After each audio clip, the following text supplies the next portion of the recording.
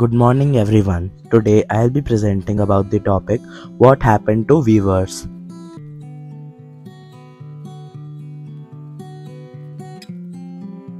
So what did East India Company do? East India Company appointed Gomasthas to collect supplies from weavers. Weavers lost bargaining power and lost lands for settling loans.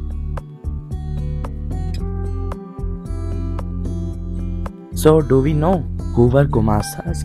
Gumasthas were paid servants whose job was to supervise weavers, collect supplies and examine the quality of cloth.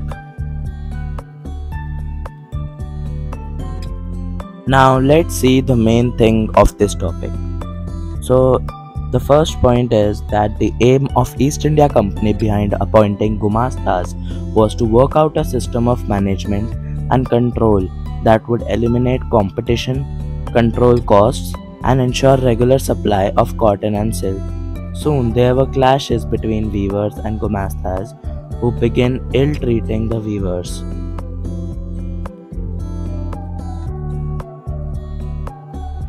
They did not allow the company weavers to sell their produce to the buyers.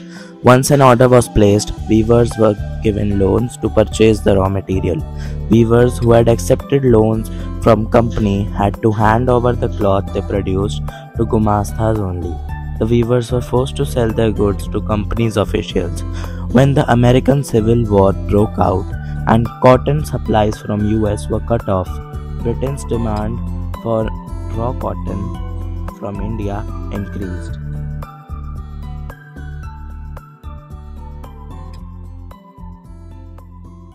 Thank you.